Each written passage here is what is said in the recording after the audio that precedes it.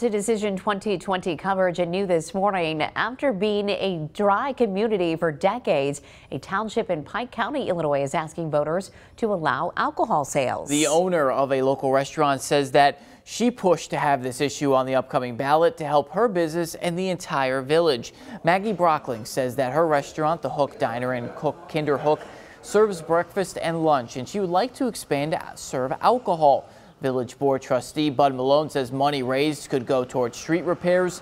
One resident says he actually likes the convenience factor of it. We're all for it because it'd be a little more revenue for our town, which Lord knows we need in a little town like this. And everybody wants to have a lot of people want to have a drink with their meal. You know, I do once in a while. A little glass of wine or beer, you know. They've all lost business. They've lost almost all their businesses. And then anything that'll help reverse that is a good thing. If it passes, alcohol could be sold during business hours, including private parties.